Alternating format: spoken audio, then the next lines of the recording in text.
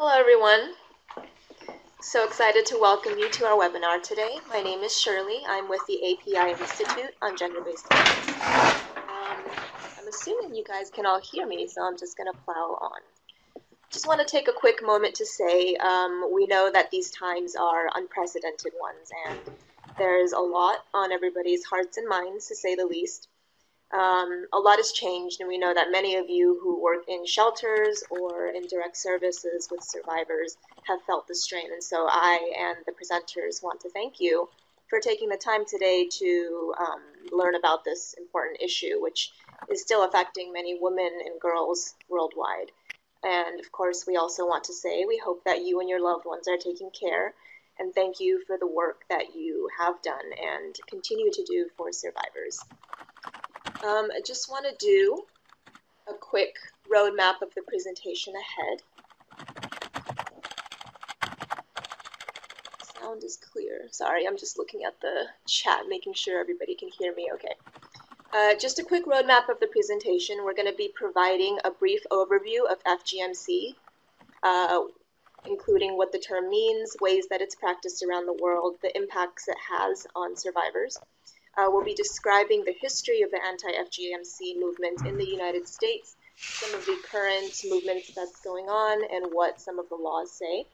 We'll then talk about how this issue connects to the broader gender-based violence work and why FGMC is a form of gender violence, and how that connects to domestic violence, sexual assault field as well. We'll then talk about, of course, resources for service providers, and we will be putting some time at the end for questions and answers.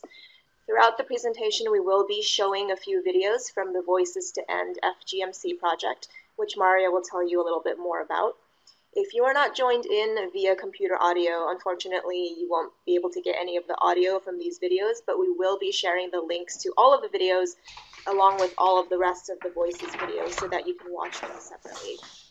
It's a really cool project, elevating the voices of survivors and those impacted by FGMC, so either way, I would encourage you all to watch them anyway. We will be recording this webinar and sending the recording and slides to everybody once they're ready, about a week after today. Throughout the presentations, if you have questions, reactions, comments, feel free to put them in the public chat box, and we will leave some time to respond to them at the end. Like Daniel mentioned, there are some tech issues today, or hopefully we'll be able to provide clear audio throughout, but just bear with us if those tech issues do show up. Quickly introducing the speakers today. Maria has worked in the anti-gender violence field for over a decade in research, policy, program development, and direct service.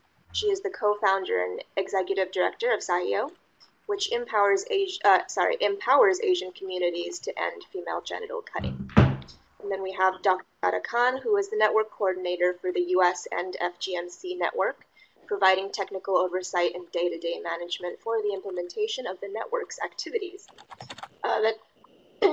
The network's goal is to eliminate FGMC by connecting, supporting, elevating, and advocating on behalf of and with diverse United States stakeholders engaged in prevention, education, and care.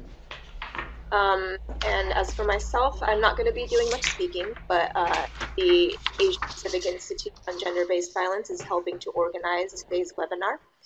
We are a national resource center that provides technical assistance, training, resources, and other support for advocates and communities working on gender violence issues in Asian Pacific Islander and Native Hawaiian communities. So I'm going to turn it over to Maria. Thanks so much, Shirley, and welcome everyone to this webinar. Hopefully you can all hear me as well, and apologize for any of the sound issues. We're really so glad you all are joining us, and just a quick note that this next section that I'll be covering is really going to discuss the who, the what, where, and when in terms of FGMC, or female genital mutilation / cutting. And also throughout the webinar, as Shirley mentioned, we will be showing short videos created by survivors to help highlight the nature of FGMC within communities. And these are part of the Voices project, which I will mention a little more detail in just a bit, that we initiated with our partner organization, Story Center, about 3 years ago. So in terms of how we're going to start, we wanted to understand, before we dive into the content, just to get a better understanding of who's on the webinar and what experience folks have with this issue, we wanted to start off with this question. And the question is, how many people know someone who has experienced FGM/C or female genital mutilation/cutting? And you should be able to answer this question by, I believe, raising your hand, or if you could write in the chat box your response to this question, that would be wonderful, and it'll help us gauge, who is on this webinar as well. And we'll give everybody about 1 to 2 minutes to respond to this question here. So this is Shirley again. If you want to use the hand raise feature, it looks like a little person with his hand up at the top left of the screen. If you click the little drop-down arrow next to the person, you can, I guess, raise hand probably would be the best option, or agree. Thanks, Shirley.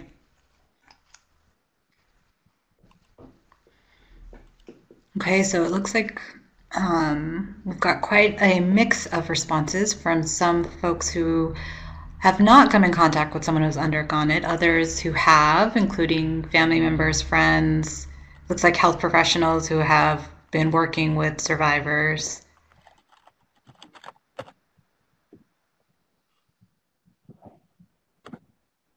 Quite a few people have raised their hands as well.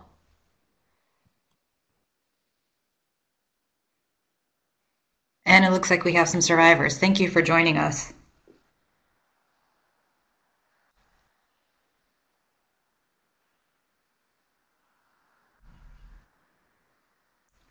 Okay, great. So it looks like we do have quite a mix of folks in terms of your knowledge and your experience and your background with this issue. Just so everyone knows, we are going to start with just sort of a general understanding of what FGMC is. And because of time restrictions, we won't be able to dive into it as deeply as we would like, but we do want to introduce the topic and go through the agenda, as Shirley mentioned. So thank you again, everyone, for responding. To move forward, just so that everyone is on the same page, we wanted to start with the World Health Organization definition of female genital mutilation/cutting, or FGMC.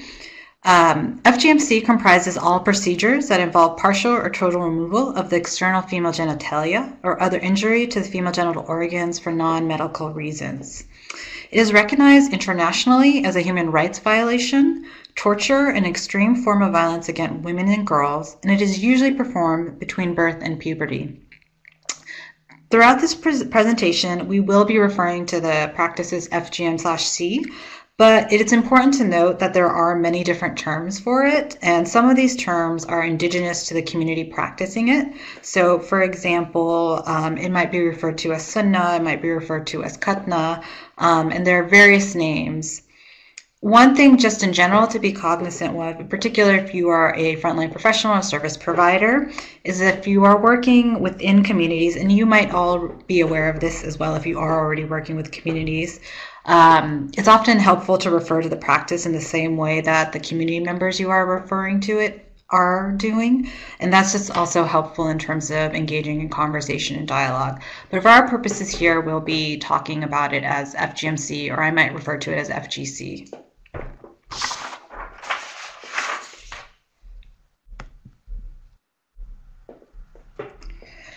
Okay, so there are various physical forms of FGMC, and the World Health Organization has categorized these into 4 types.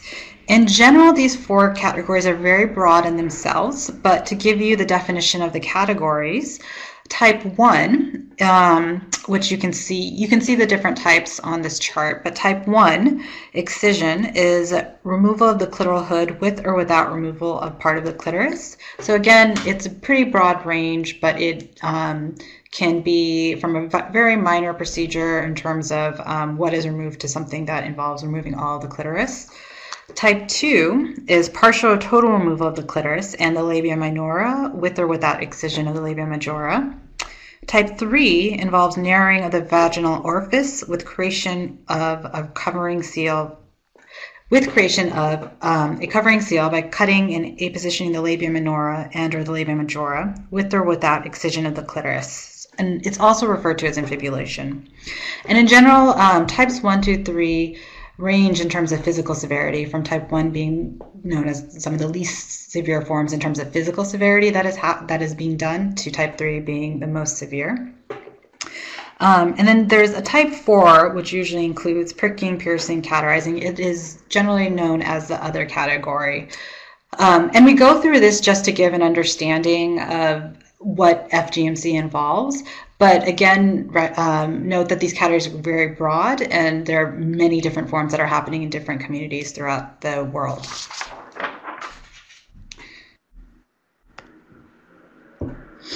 So with that in mind, we are going to start with Aisha's video. And this is the first video that we'll be showing from the Voices Project. And really, we wanted to show these videos to help. We can give you information about FGMC, but it really helps to actually hear from survivors about the impact, about what it is, and to really get a deeper understanding of what it is. So this project, Voices to End FGMC, is about mobilizing a critical mass of storytellers and activists from across the globe by bringing people together to share and heal from their experiences of female genital mutilation or cutting, to connect, and grow as leaders in their communities, and create short videos that call for an end to this harmful practice. And in this first video that we will watch, Aisha mentions the Sunnah version of FGMC, which in general is considered one of the least severe forms. And we'll be playing it on the screen, but as Shirley had mentioned previously, if you are calling in via phone audio, unfortunately you won't be able to hear the video audio. We will, of course, be sending around the PowerPoint with the links after the webinar. And you can also go to SEO's YouTube channel to find all the videos from the Voices collection. And then also, if Gada or Shirley, you wouldn't mind typing in the URL for the video in the chat box, we can share it with participants that way too. So as the video plays, we do want to just let everyone know, we would love to get your responses and your thoughts. So please feel free to continue typing in your responses on the chat box. And due to time, we won't be able to reflect on each video, but we really welcome comments and continued discussion on the chat box. Okay, and then we would like to play the video, Aisha's video.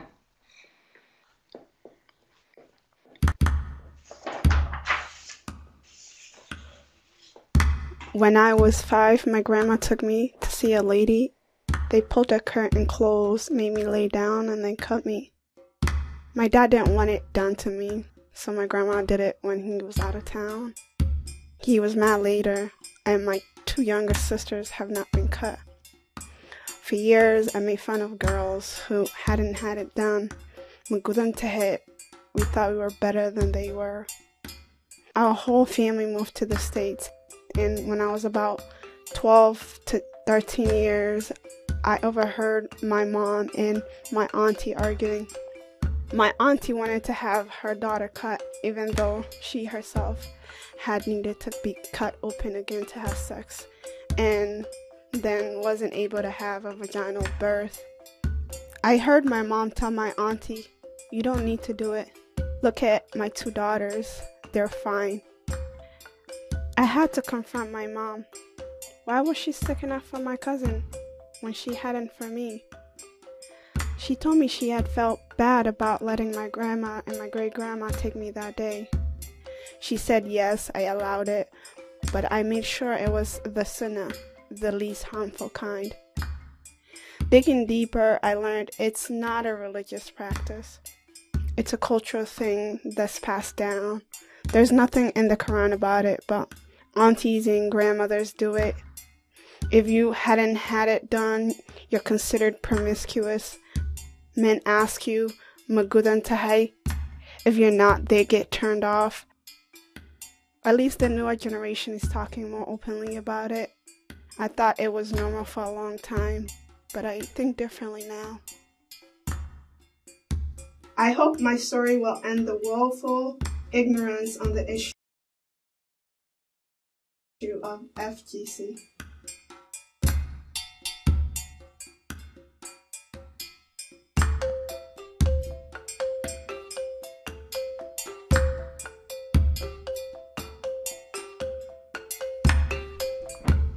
So please feel free to type in your responses or your thoughts, reflections to that video in the chat box. And we definitely encourage that throughout this webinar and every time that we are able to watch a video too. So that was the first video. In it, you might have noticed that Aisha starts discussing reasons for why FGMC is done in her community, which we will discuss in a bit later on. But I wanted to make note of her mentioning that it is done because of various reasons. Aisha mentions religion and the idea that a girl will be promiscuous if she doesn't have it done. Also, Aisha discusses some of the pain associated with it, including health complications that have happened to relatives of hers who have had it done, which takes us to our next slide.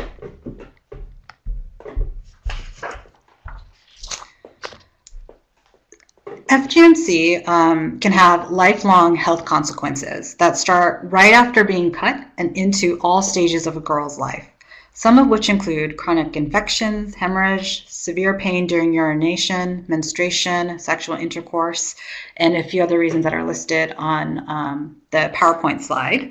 This is by no means an exhaustive list here, so there are many other physical complications that can occur too, but we wanted to give you an idea of some of the complications that can occur. And I also want to mention that not all survivors experience the same complications. It does vary survivor to survivor, and that depends on a host of reasons from the type of cut that's happened and other factors too. Okay, so then that's going to take us to our next video. And to really help highlight some of the physical challenges, we will be next watching Renee's story.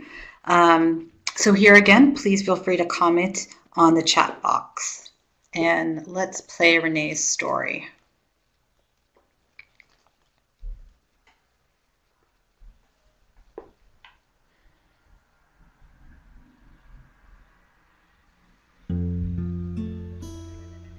I was born in 1944 to a loving Midwestern American farm family.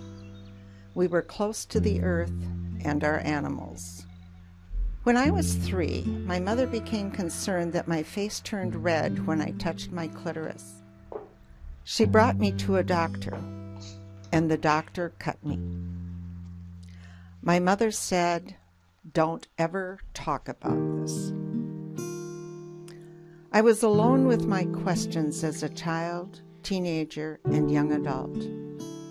I did not discuss nerve damage discomfort, even with my sisters. When I gave birth to my first child, I did not talk about the complications I faced. I wanted a natural labor, but the doctor didn't know what to do. He put me under to perform an extensive episiotomy. I awoke 4 hours after my daughter was born, and it took my body months to heal. I told a couple from my church about what had happened to me as a child. They said, "Don't ever tell that story again." Later, I shared with women at work who said, "Don't repeat that or you'll ruin your career." But is this really my shame? What about other women having their babies with doctors who don't know what to do? I could not stay silent, and I started reaching out to new people. My Somali friend Filsan Ali and I produced a bilingual brochure for infibulated Somali women to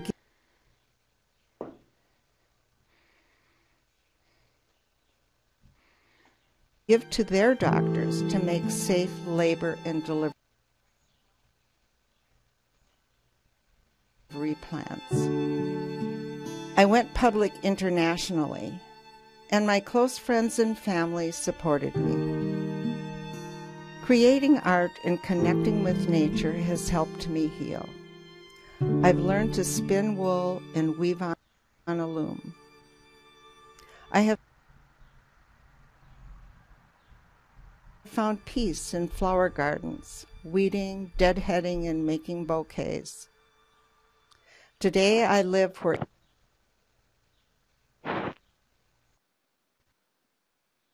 eagles soar and deer feed by a river.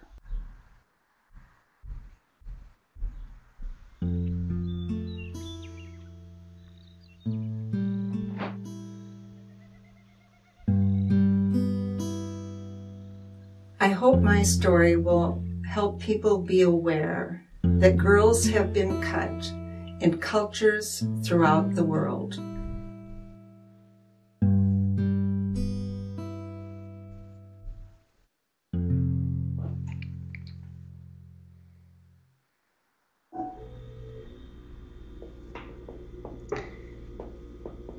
All right, so that was our next video. Please feel free to share your thoughts, reflections in the chat box, and it looks like people already have been doing, but encourage and welcome all of you to continue doing so.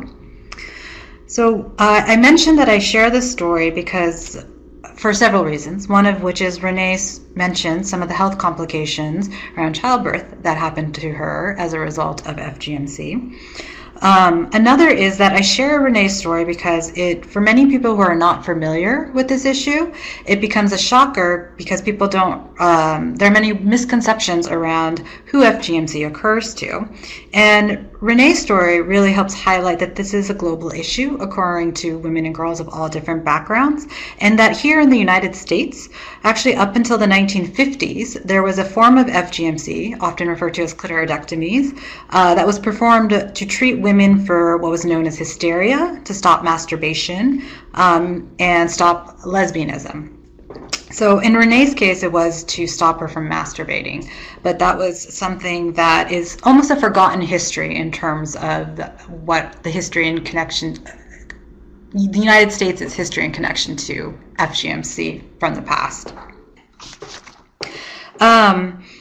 One other note about FGMC that is important to recognize that is there is a growing concern, particularly in countries such as the United States and other countries as well, but that FGMC is becoming medicalized and that it is being performed by health professionals almost as a way to justify it and make it appear safer. And this will be mentioned later on, but there was a doctor charged in 2017 for performing FGMC in the United States.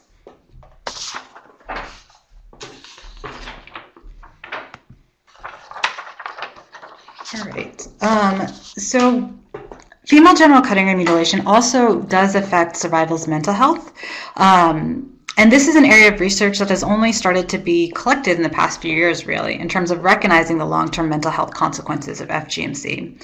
But some of the mental health consequences can really result in poor sleep, fatigue, generalized body pain, limitations in daily activity, poor self-perceived well-being, altered sexual function. And again, this is not an exhaustive list, but this is just to give you an idea of some of the mental health effects as well. It's really important to recognize, again, that not all survivors are going to experience every single after effect, whether it's physical or mental health, but trauma does manifest differently in the individual and in relation to their circumstances around how they were cut and their reactions to it. And so one reason we are sharing the different videos is to show how it has affected these women differently, although there is a thread connecting them all in the fact that they have experienced it. So with that in mind, we're going to share the next video, which is Tasneem's story, which is called A Sense of Loss. And this next video really does help to emphasize the mental health consequences of FGMC. Particularly as Tasneem discusses how she was searching for validation for the pain that she experienced. So if we can play Tasneem's story.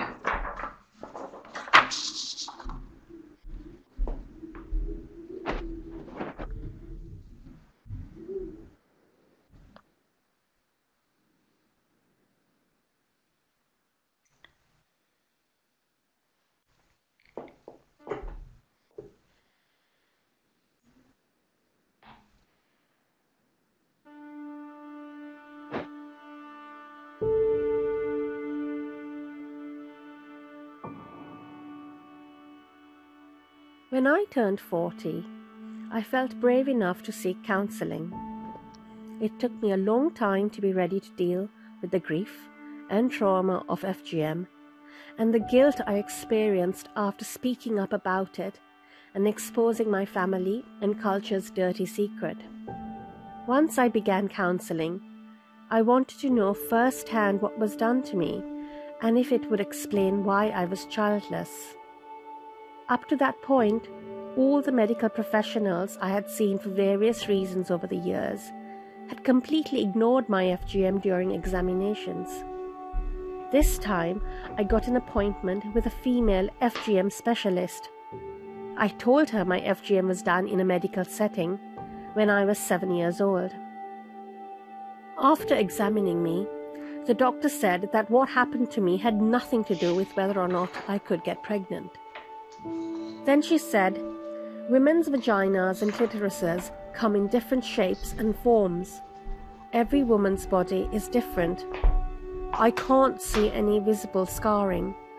You could have been born this way with no visible clitoris. Looking back now, I think she meant to be kind and put my mind at ease. But her words that meant to offer comfort only caused more suffering.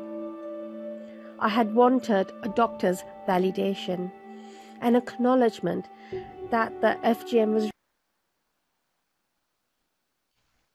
real and not something only in my mind.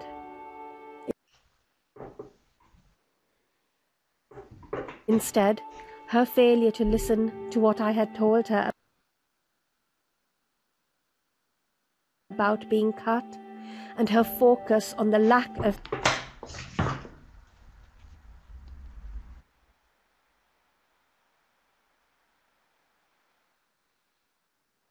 physical evidence just emphasized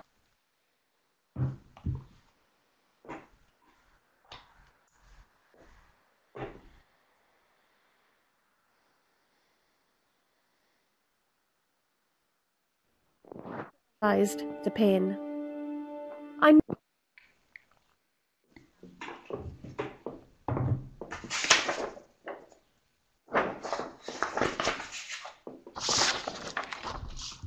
lucky I was mutilated in a way that left. All right. So again, feel free to write any reflections or thoughts regarding Tasneem's video. And again, we wanted to share this video because it really felt like it was important to help explain the mental health consequences that can occur for FGMC, regardless of the type of FGMC that is done to a person. So another area that we wanted to talk about is how FGMC can also impact one's sexuality. In 2017, SEO, which is the organization that I co-founded with 4 other women, conducted a study in which we surveyed 385 women from the Bora community, which is a community that I grew up in, to understand how prevalent FGMC was within the community. We found that it was very prevalent. About 80% of the community experienced it. We also asked the question of if it had affected their sexual life, and we found that 309 women had mentioned that they had undergone FGMC, and 35% believed that it had affected their sexual life, while 32% just weren't sure. And part of that is also just including that there is a general lack of awareness about female anatomy and how things function. Of the 32% who responded that FGMC affected their life, which was about 108 women, 87% said that it affected it negatively. And with that in mind, we're going to show you the next video, which is by Lena. And Lena's video really helps to highlight how she learned that FGMC was done to control her sexuality. And she really does talk more about how it's affected her over her adult life as well.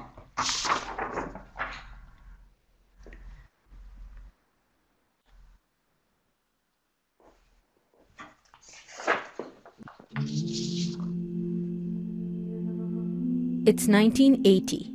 I'm 7 years old on summer vacation in Karachi, Pakistan. One morning, my aunt comes to take me shopping. I'm excited. We head to Sadr and stop at an unfamiliar apartment building. My aunt says, I just have to run an errand. I follow her into a dark entrance up 2 flights of stairs. We pause outside a badly scratched door, and my aunt rings the bell.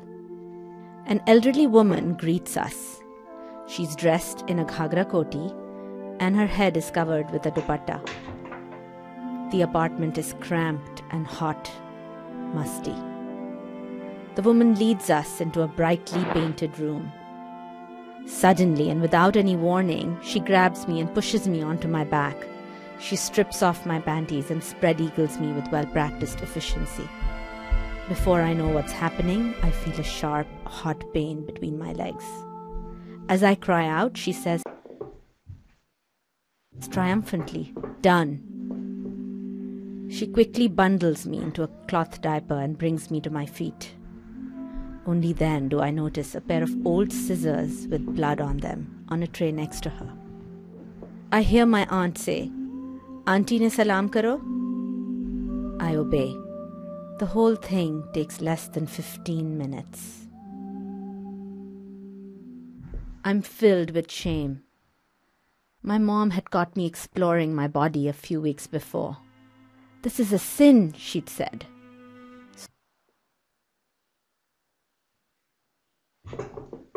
So I believe I have been punished. Over the years, I've wondered, would I have grown up more confident if I'd never been cut? Would I have been better able to appreciate and enjoy my body? Or been more comfortable with sex and intimacy? I will never know. I think back to that salam, and my blood boils. I hope my story will break the circle of silence that has allowed genital cutting to continue.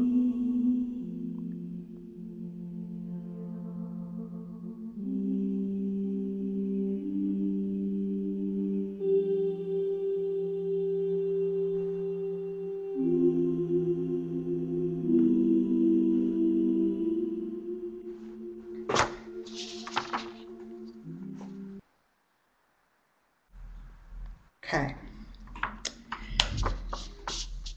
So again, feel free to make comments. And thank you to Shirley and Gada for sharing resources. And for others I see that are sharing resources too. I think that's wonderful. We can get back to the PowerPoint. Great. Okay, so throughout these videos, you've started to hear some of the different reasons for why FGMC continues in various communities, and you might have picked up on various storytellers were talking about various different reasons. To sum it up, in general, FGMC is considered a social norm within many communities, and that really means that it has been justified in all sorts of ways so that it can continue generation after generation. Some of the reasons we have heard about throughout these stories were that it was done to curb sexual desire, to prevent promiscuous behavior. It was done for religious reasons. It was done for culture. Some other reasons really are connected to the idea that it's a tradition or marriageability, meaning that in some communities that a woman to be eligible for marriage must undergo it. It can also be connected to reasons of cleanliness and purity. And we have, and our study also showed that Some women in some communities have heard that it actually increases sexual pleasure. There are many other reasons given, such as the rite of passage for womanhood. It's aesthetically more pleasing, and some misconceptions that the clitoris is dangerous. So again, there are a variety of reasons, and really it is something that's been justified in all sorts of ways in order, it's a social norm so that it is continued generation after generation. And with that, I'm going to show another video from Severina, and she talks a little bit about why it's done in her community and really focuses on the idea of tradition, and that's why she was taught it was done.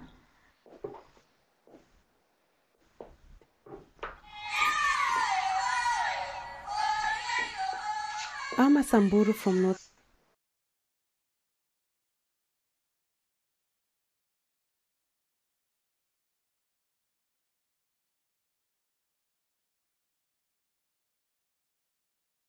Kenya, the last born girl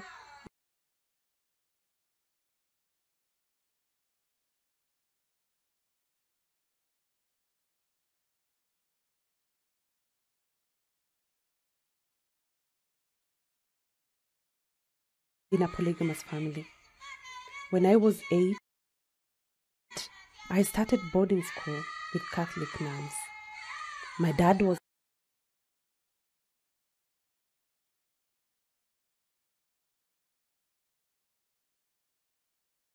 angry with my mom for allowing me to go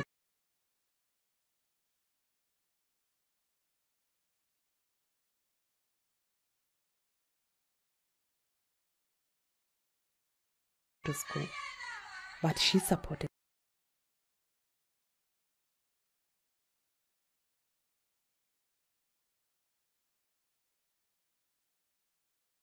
me. Just before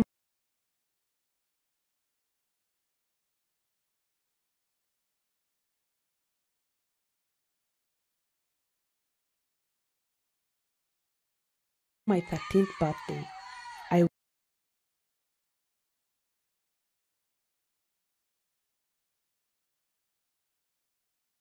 went back to my village during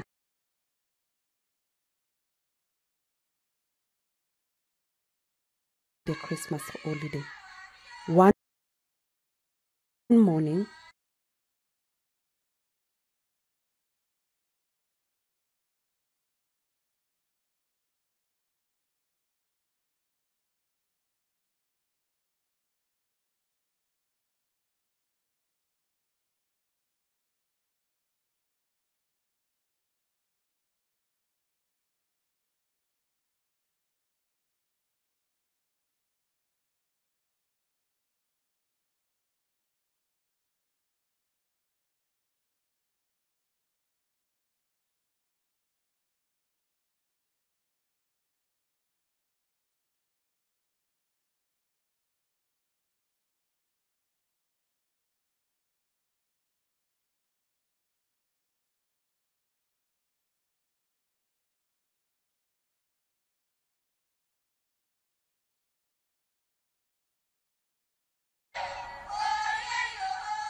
I'm a Samburu from northern Kenya.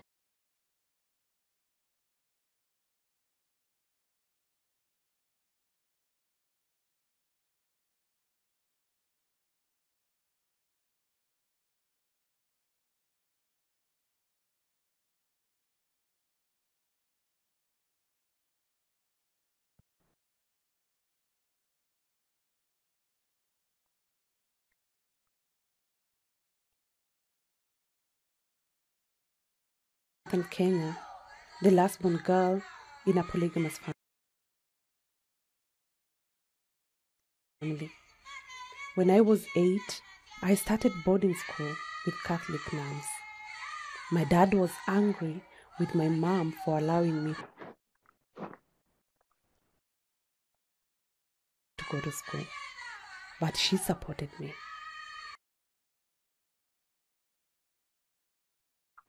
Just before my 13th birthday, I went back to my village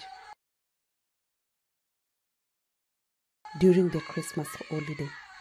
One morning, my mother woke me up and said, "You have to be strong. It is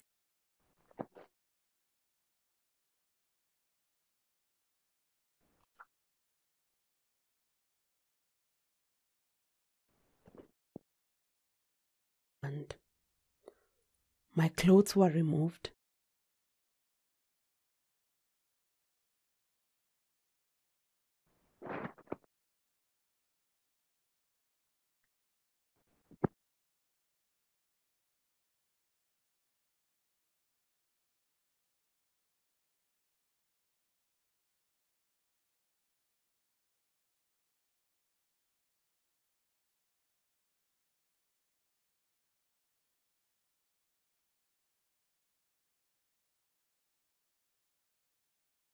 Milk was poured over me.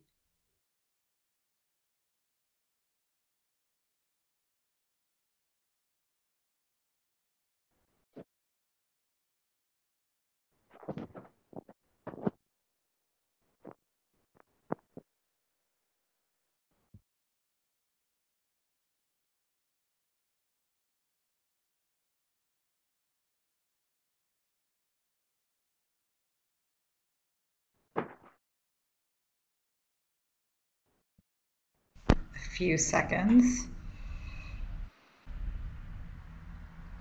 But it's great to see. Okay.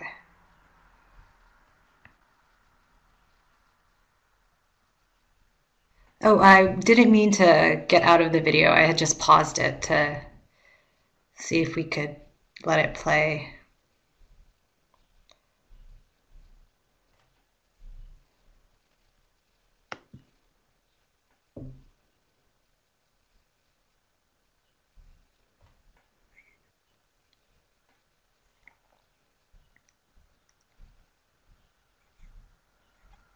I heard a woman say,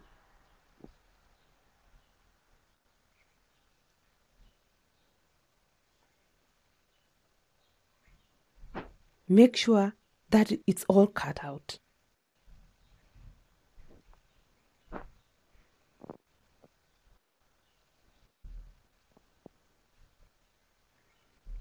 Then I passed out. When I woke up, my whole body hurt. I thought about how I'd been naked in front of all those women, and I did not want to see anyone.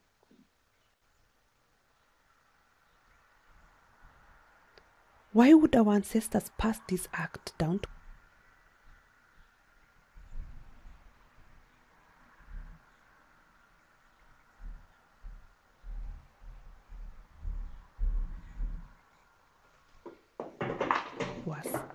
I could not accept it.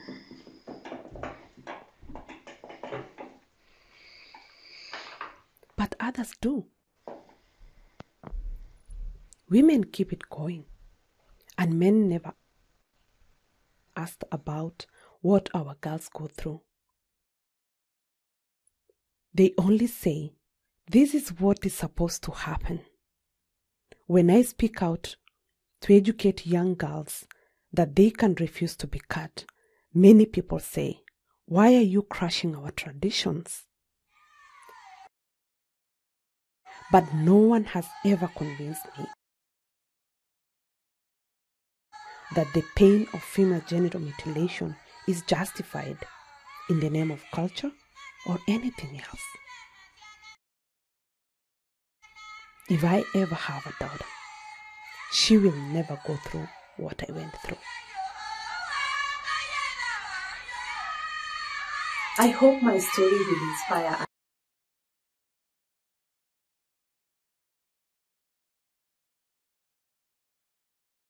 other survivors.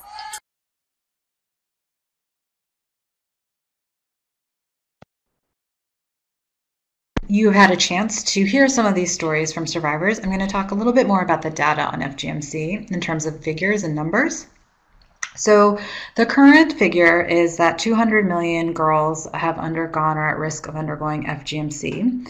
And really, it's only in the last few years, though, that the United Nations has recognized FGMC as occurring globally. And that's important to recognize in connection with that 200 million figure. So in 2015, the UN implemented the Sustainable Development Goals, which are known as the SDGs. And in goal number 5, intended to help achieve gender equality and empower all women and girls, for the first time called on all countries to collect information on the prevalence of FGMC. Prior to the SDGs implementation, only relevant countries were asked to track this type of data. That meant that FGMC was only measured in the 32 countries in Africa and the Middle East where UNICEF collected the data. Other countries where FGMC was reported, including in the US, had no obligation to track this information. So it resulted in, for decades, millions of women and girls not being counted because they weren't viewed in these relevant countries. However, again, as I mentioned, it has really been recognized in the last few years that this is a global issue. And it is something that there have been a few reports that have been coming up to really highlight that it is happening in other parts of the world and other communities not previously recognized. A couple of reports that have come out recently include, and hopefully Gada and Shirley could share these links too, but one report that came out found that FGMC is found in at least 92 countries around the world.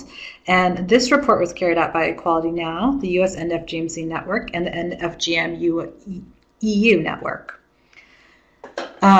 Another report that came out recently that really highlights FGMC in Asia is a consultation report that was released by Orchid Project and Arrow. And there's a lot of work being done because, unfortunately, a lot of the countries not recognized where FGMC is happening are found within Asia as well.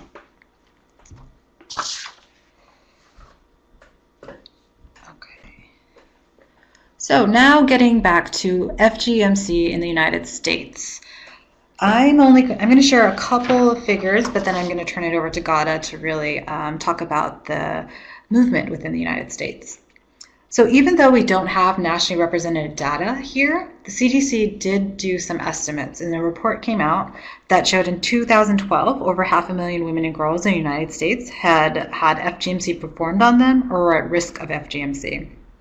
However, again, I do want to mention and reiterate that this data is underrepresented because it takes extrapolations from the CDC study, meaning that many girls have not been included in the data. So what happens is that data was based on methodology that involved looking at high prevalence countries within Africa and the Middle East, where there was nationally represented data, and then looking at immigration patterns here in the US and sort of extrapolating it to determine how many women and girls were at risk or had undergone it, which means that many girls and many of the women in the stories that you've seen were not counted because they didn't come from those countries, or they were born in the United States, or it's been happening in generations after generation here in the US. The CDC has acknowledged these limitations, and they are actually working on better tracking the real number of women and girls affected in the United States too. So with that, I'm actually going to turn it over to Gada to lead us through the next portion.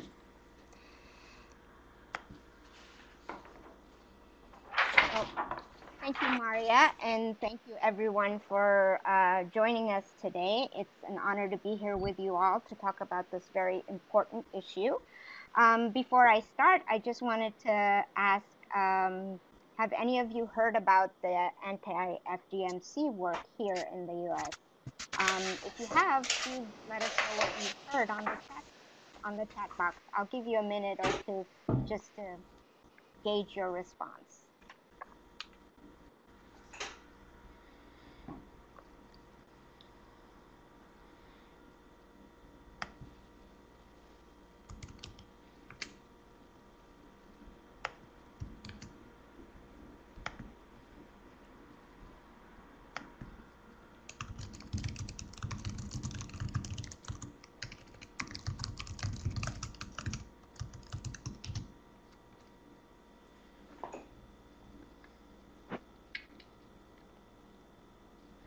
All right, it looks like we have mixed responses with quite a few people who have heard about anti-FGMC work here in the US and a lot who haven't.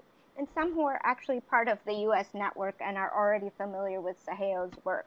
So this is great, and so it's nice to hear that some of you are already involved in the work as well. But let's take a quick dive into what's going on here in the US. As you've all seen from the powerful videos that we've just watched so far, that ending FGMC really requires a comprehensive response that puts the voices of survivors front and center.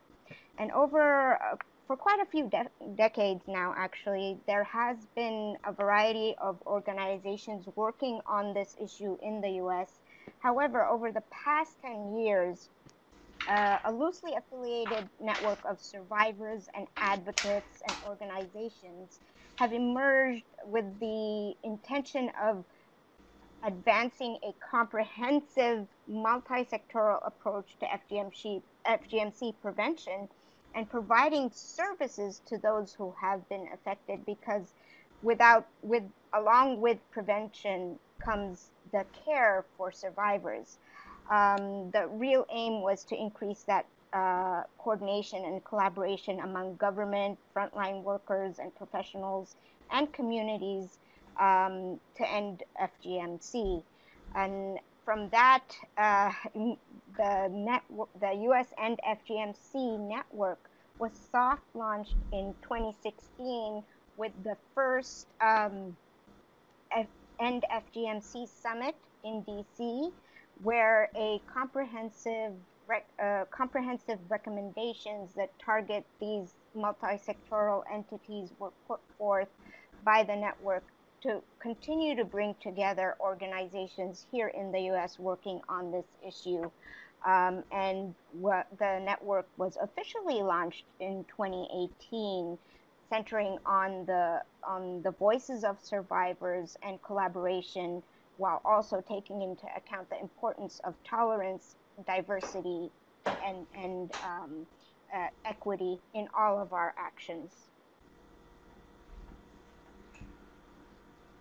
The US and FGMC network also developed a scoping report or a needs assessment to really understand the US context and build on what's already going on here in the US.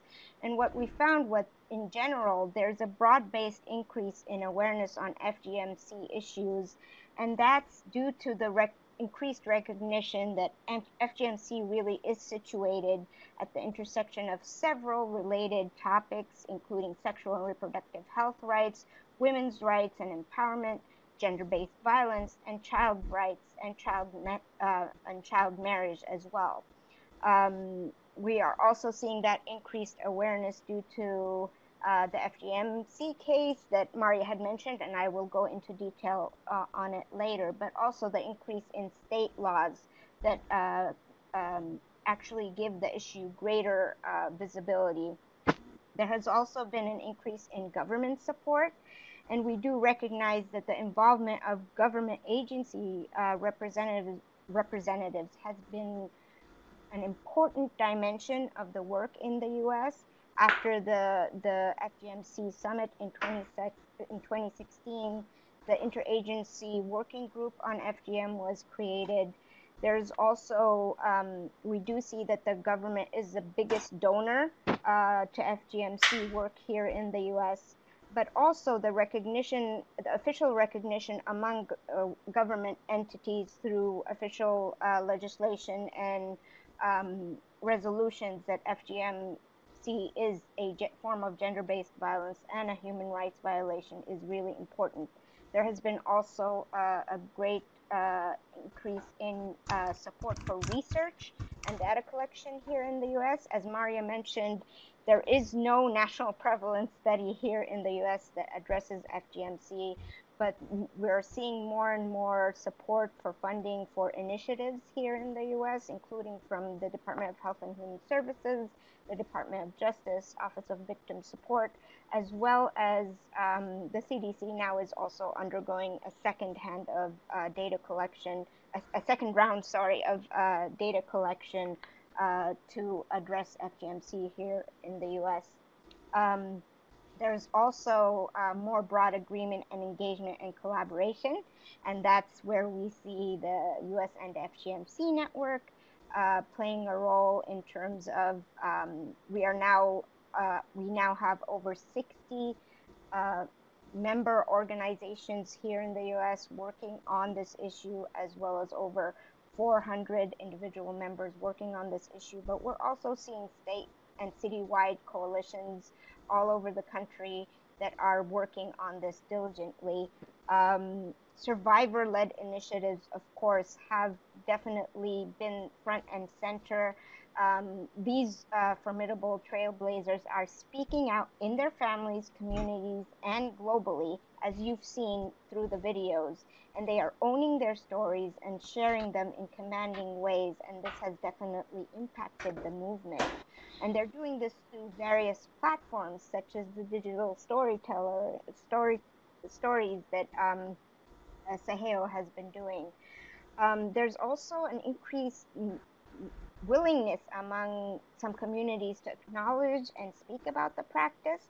But with this increase in survivor and communities speaking out, we are seeing also some backlash from communities or survivors not getting the support that they need from their communities. And here lies the importance of continuous support for survivors, not only in providing the services and social services that the survivors need, but also in supporting their initiatives.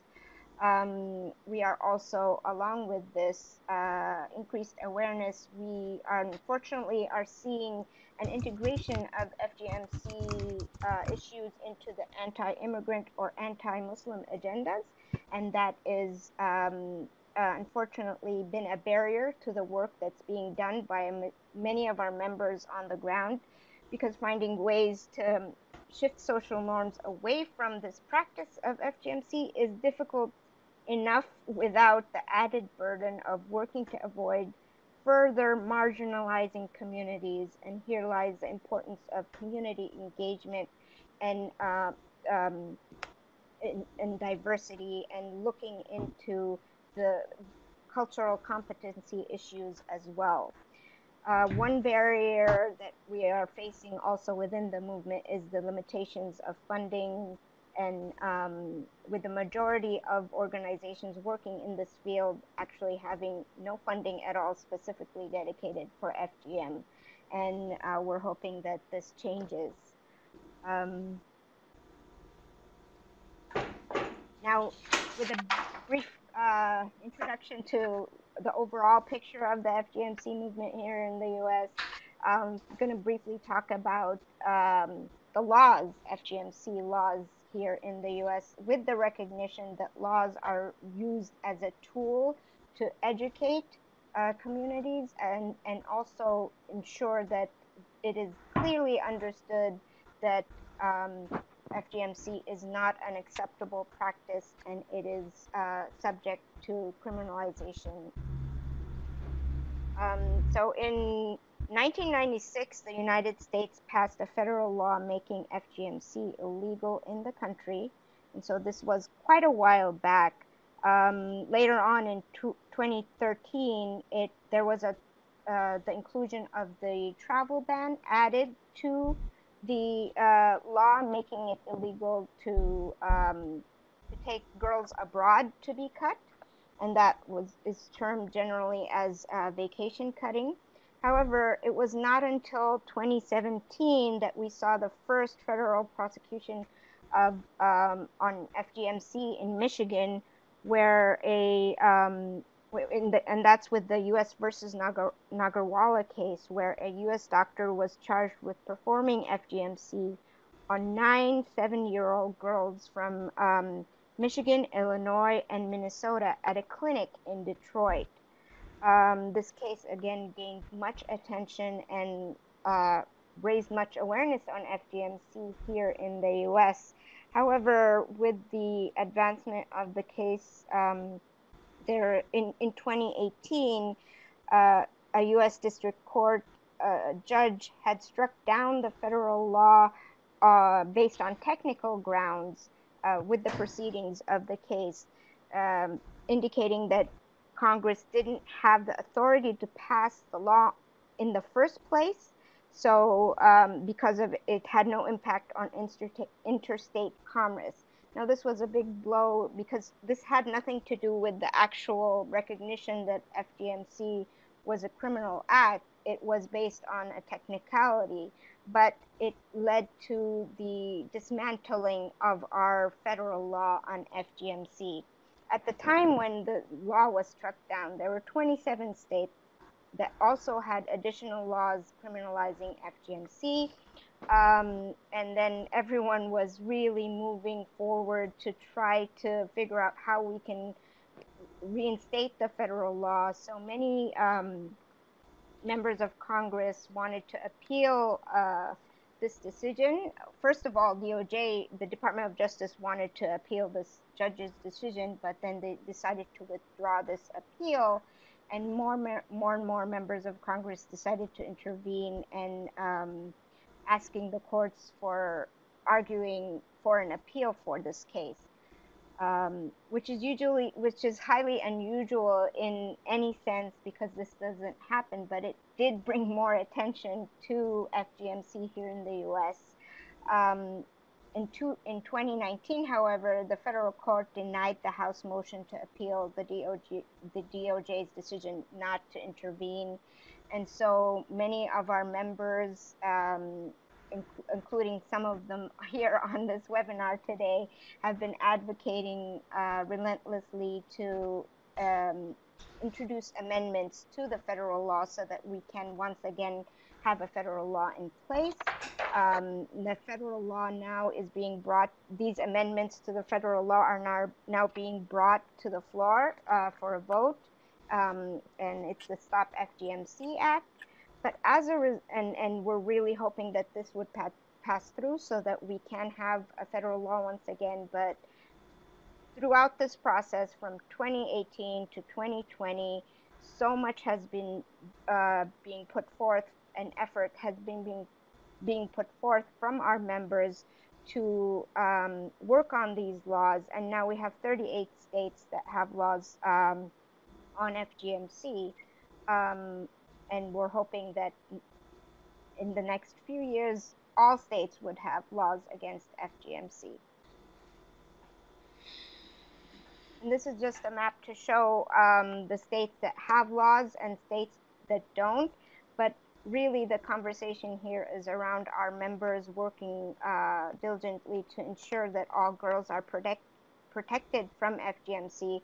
But also I want to highlight the role of survivors within these efforts, as many of the survivors have been working on instating these laws in the different states, including Kentucky, Washington State, Massachusetts was still being worked on, North Carolina, Pennsylvania, and which brings me to our next video of one of our FGMC survivor advocates and steering committee members who's been also working hard on this issue in the U.S. So if we could play Mariam's video, A Sunny Day in Seattle, please.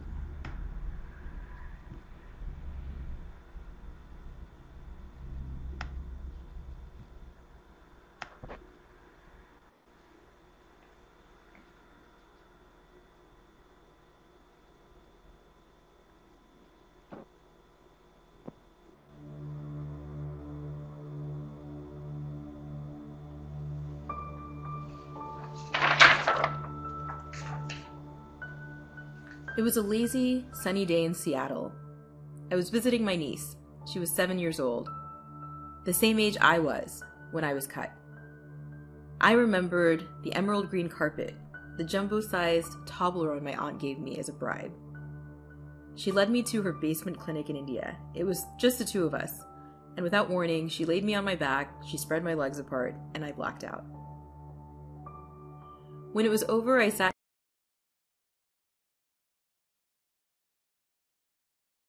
in a corner with the candy bar, feeling sick to my stomach.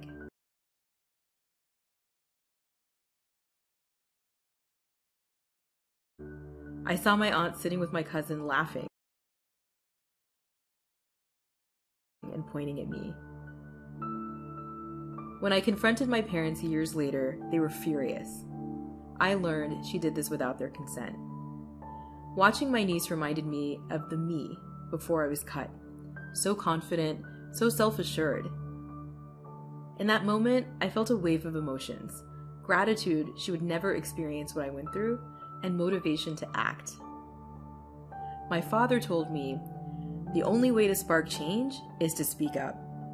I worried all of my other identities would be erased. Painter, binge traveler, US diplomat, and proud Texan. When people Google searched my name, would this squeamish acronym be the only thing that would pop up? I eventually allowed my story to be published in The Guardian. It sparked a conversation within my community and even within my own family. My brother was with me that summer, and earlier this year, he launched a campaign to push legislators in Washington state to ban FGM. He wasn't able to protect me from my aunt, but his voice has the potential to break future cycles of violence.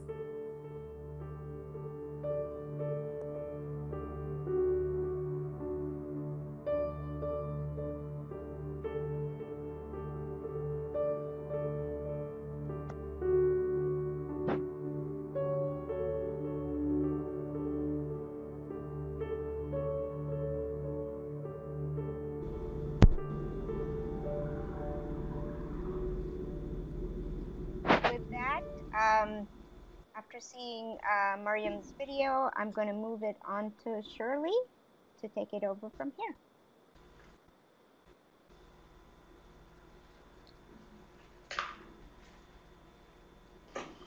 Hi everyone, this is Shirley again. I know Maria and Gada have done a great job of going over everything that's on this current slide, but we thought since FGMC is an issue that's fraught with so many misconceptions, it would be a good idea for you all to see some of these myths and misconceptions all together on one slide. So I'm just going to go over this very quickly since, like I said, Maria and Gada have already spoken on most of them, and we only have about 20 minutes left.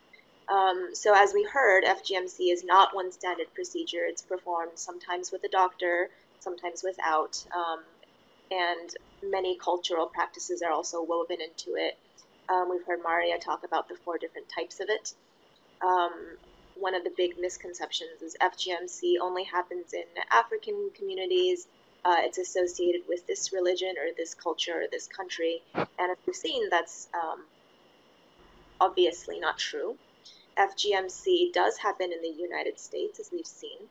FGM can be safe by being medicalized. That's another one of the big misconceptions. It has lasting impacts, as we have seen, not just to a woman's health, but also her mental health, her sexuality, and her sense of self-worth, self-confidence.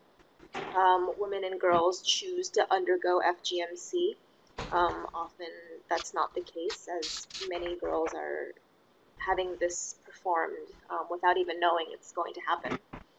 FGMC has been criminalized in all the U.S. states. As Gada said, only 38 states have a law against FGMC today, and there's no federal law criminalizing FGMC. And then lastly, FGMC is a religious or cultural issue, and we should not condemn it. Maria is going to speak a little bit more about this in the upcoming slides, but as we have seen, FGMC is it is a complex issue and has lasting trauma on survivors, and should definitely be something that we need to work towards ending. I'm going to turn it over to Maria for the next section. Great. Thank you, Shirley. All right. I've just been seeing all of the messages in the chat box. Thank you, everybody, for sharing all the resources that you're doing. I think that's really wonderful. But going to our next section, recognizing that we are running out of time, we really did want to have some time to connect it to the broader gender-based violence work, particularly acknowledging that we do have folks on this webinar who are part of different parts of gender violence work, from sexual assault to domestic violence. And I think it's often helpful to think about how FGMC is a part of gender-based violence and the connection to other forms of GBV or gender-based violence as well. So we wanted to start this part just really with another question. And again, you can answer by, well, actually, you can't really raise your hand to answer this question, but if you can type in the chat box, what connections do you see between FGMC and other forms of gender-based violence, including domestic violence and sexual assaults? Thinking about the videos you've seen, the stories you've seen, what are some of the similarities that you might see between different forms? So if people could type their responses in the chat box, that would be great. Okay, controlling a woman's body and her choices in life, definitely. Lack of consent, yes. I'm just going to read out some of the answers that people are sharing. And Shirley and Gada, if you see an answer, please feel free to. Power and control, violation of human rights. I think that shame connects all forms of gender-based violence, which promotes silence about these issues. The normalization of violence.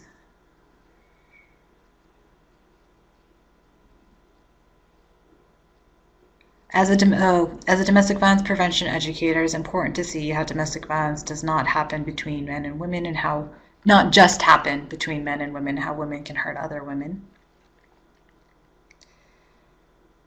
Intimidation, emotional abuse and making the victim feel bad about it, PTSD,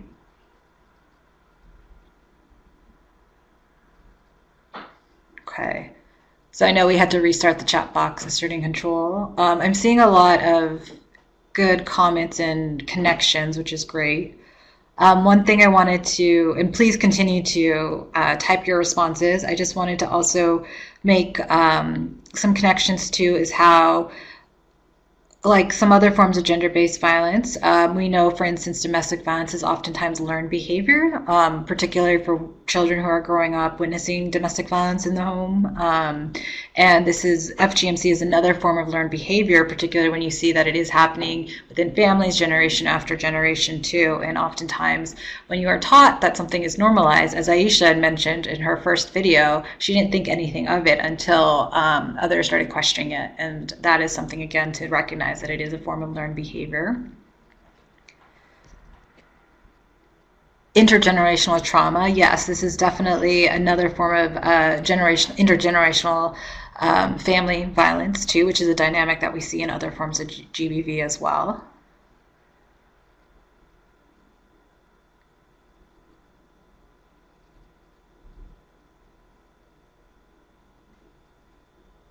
A couple of other things I wanted to mention again is there can be one thing that many survivors face in undergoing FGMC, particularly if they grow up in communities where you're taught you're not supposed to talk about this.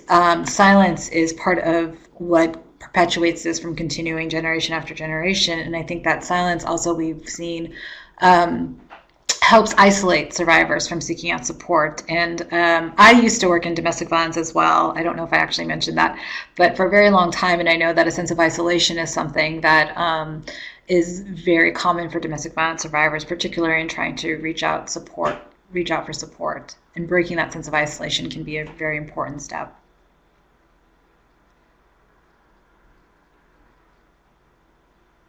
All right, looks like there's a lot of great things here. Because of time, I'm going to actually go to our final video that I wanted to show you, and it just really highlights that intergenerational trauma point, and the fact that this is another form of generational family violence too. So this is Saza's story that we're going to be watching as our last video for this webinar.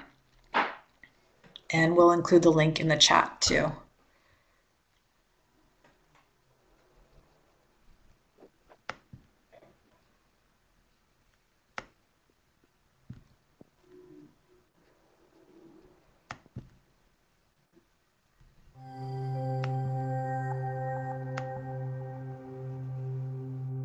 Saya berdiri di tepi jalan, memakai pakaian ringkas, kemeja T dan seluar jeans, menunggu ayah menjemput saya dari universiti.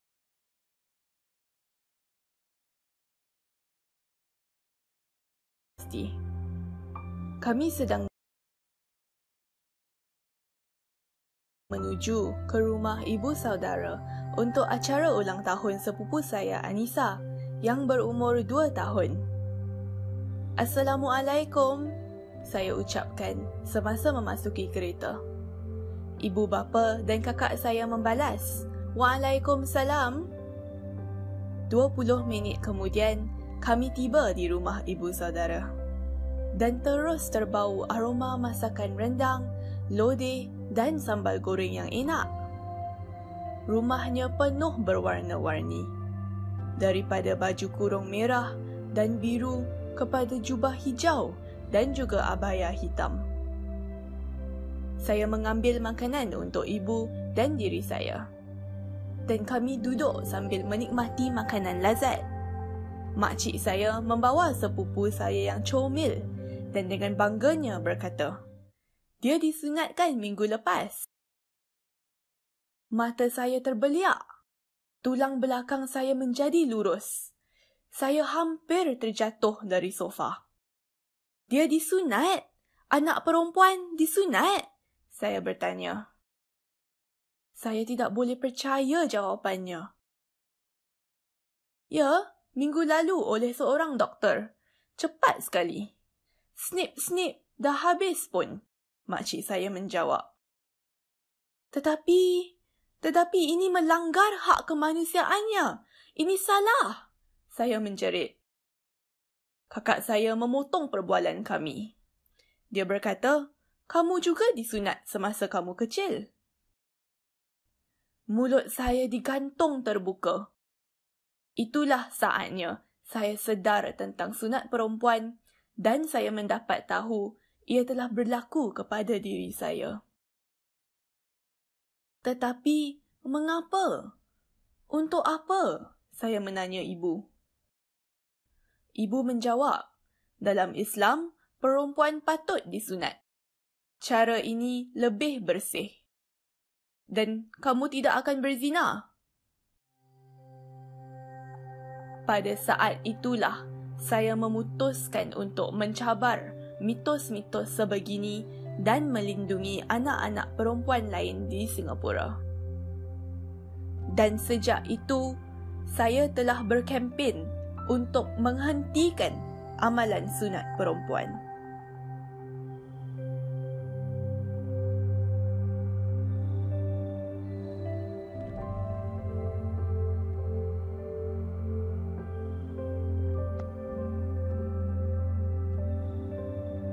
Share some resources with all of you.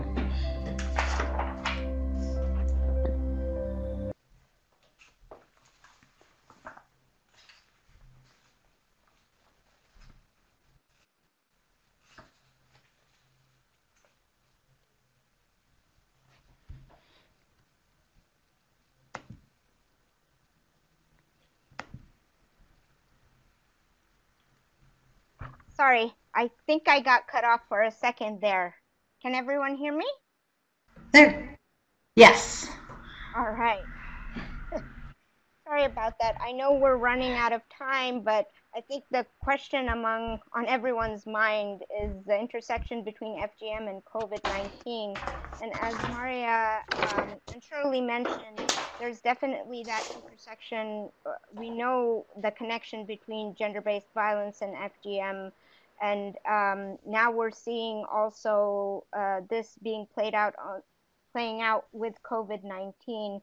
And while there is a need to gather clear evidence on what's really happening on the ground, we can definitely use lessons learned from Ebola outbreaks and how different public health crises have also impacted the FGM movement. And I'm just going to quickly point out to a source that UNICEF actually put out just a few days ago on the FGMC and COVID-19 and how the different elements, just as we're seeing an increase in gender-based violence across the globe, there are issues that can come to play when it comes to FGM, including the social isolation factors and the loss of access to education and services and protection services and the loss of livelihoods. But there are also opportunities to disrupt the occurrence or the practice and putting out public declarations and decreasing the incidence of this, and also creating new platforms for education. And so I will go ahead and share this resource with you so that you can take a look at it in more detail. But the importance, again, is really when having these plans in place for response plans for emergencies such as COVID-19 needs to actually include and be grounded in gender analysis and really understanding the increased risks of gender-based violence in these situations. And also making sure that there are clear efforts to address things like FGMC or child marriage or any harmful practices at this time clearly within conversations around gender-based violence, but also support access to different tools such as this one to increase education and raise awareness and support survivors and prevent this from happening on the ground. But again, the resources there, I encourage you all to take a look at it. And if you do have any resources also, please do share with us. But we are hearing from our members on the ground who are being directly impacted within their work with the current COVID-19 crisis. Also, when it comes to resources, I know everyone is wondering where can we go to find more information. I encourage you all to visit the US End FGMC Network website. We have for a list of resources that are catered to specific topics. But in terms of understanding what are the services that are available here in the US for survivors, right now there's growing services around providing survivor support and mental health supports for survivors, survivor support working groups, also trainings for healthcare providers to better understand how they can integrate mental health support within the care for survivors, but also really understanding the clinical care aspects of FGM. And more organizations and within our membership are putting forward great resources. The slide that you see here just is a small list, very, very short list of what is really out there. And we encourage you to really look into these resources if you are looking to understand a particular issue or a particular area of health. And please do check out these different resources online for you that are going to be available. And now I am going to move it on to Shirley.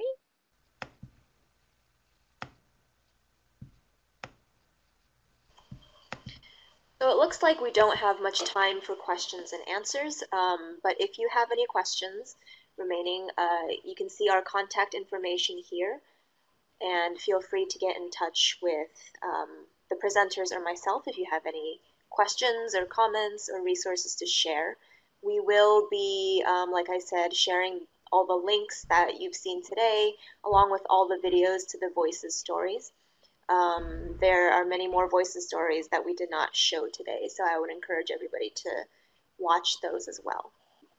I don't know if you had any last comments, Maria or Gada, but I just want to say thank you again for joining us today. Yeah, this is Maria. I just want to echo what Shirley said, and thank you all for joining us. And yes, there are many more stories from the Voices Project, and we are continuing that project, and so we will be collecting more stories. We really, again, one thing I didn't reiterate about the Voices Project is all of the people involved in the project, all of the women, all of the survivor stories, they actually put together their own stories, and really it's an idea of giving them agency so that they get to create the story, the script, really get to focus in on what it is they want to share. And so that's part of the kind of beauty of that particular project. But thank you all again, and thank you for sharing so many resources you have in the chat box. Yes, thank you guys for all these wonderful resources, and we're going to also be, I'll see which ones we don't have already and add them to our website. So thank you so much for attending, and thank you for listening and joining us, and please do follow us and become part of the network if you're interested in continuing this work. Thank you all.